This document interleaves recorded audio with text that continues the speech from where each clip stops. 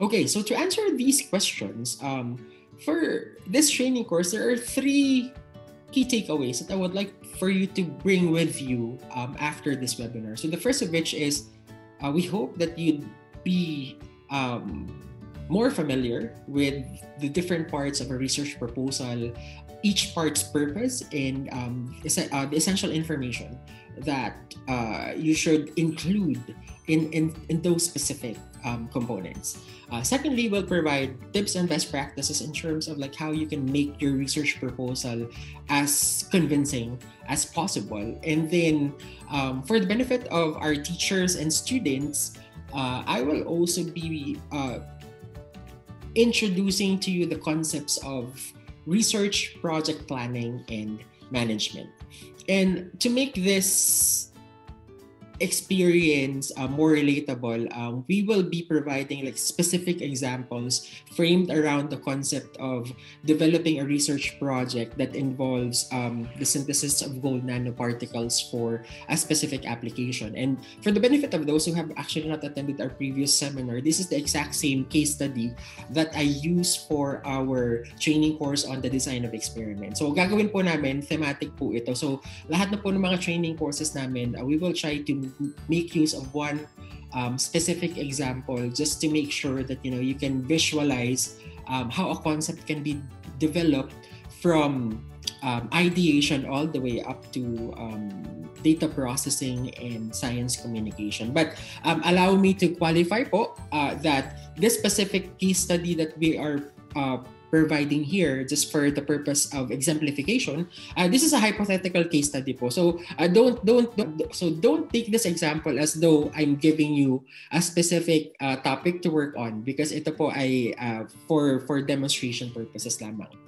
Okay, so the first part of a research proposal is the proposal title. So, or you should be able to compose a proposal title effectively, because this is the very first component of the research proposal that the research funding agencies or the reviewers will read. So kapag medyo mababa po yung quality ng inyong title, they might just lose interest to read further into your proposal, or they might end up becoming negatively biased towards the idea because medyo laglag na yung simula. And so what are the qualities of an effective proposal title? So it should very well represent the proposed idea. It should be catchy and it should be concise. So kailangan hindi po to kayo hihingalin sa pagbabasa ng title kasi sobrang haba niya. So this is an example of a concise and catchy title that you can use for a research proposal. So yung idea po natin is that we are developing size-controlled and size-uniform nanoparticles in a cost-efficient manner in order to produce materials that can be used as anti-cancer agents. So how can you write up what would make for a catchy or interesting proposal title? So this is something that I can provide as an example. So cost-effective synthesis of size-uniform gold nanoparticles for anti-cancer applications. So kung hihimay-himayin nyo, if you're gonna look at the anatomy of this title, so you have the catchphrases cost-effective. So that's attention-catching because that means that you're trying to improve the cost of this material. You have the catchphrase size-uniform gold particle. So size uniformity, it is a very important property of gold nanoparticles. So instead of having random sizes, you're trying to find ways to just make one particular size of a material. And then lastly, for anti-cancer application, so you have the proposed ideas, the proposed quality of the materials in terms of cost and size, and then the purpose for which you're making them.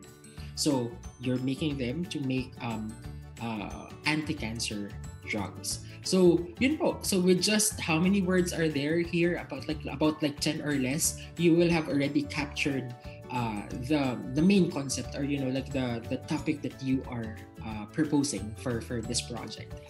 And then so along with the proposal title, typically we list down the names of the proponents. So who are the authors, or who came up with the idea. And it is very important that we list them down. Make it a practice that we identify everyone who contributed to the idea and to the proposal development, because that helps in building camaraderie and rapport within the group, and that also builds a sense of community. So isama nyo teachers, students, collaborators, so whoever contributed ideas, ilagay nyo po dyan. And then along with the name of the authors, especially if you're working collaboratively with people from different institutions, you also list down like their affiliation. So anong school sila, anong company sila, anong research institutions they're part with. So it is very important that you give credit to everyone who contributed to the idea.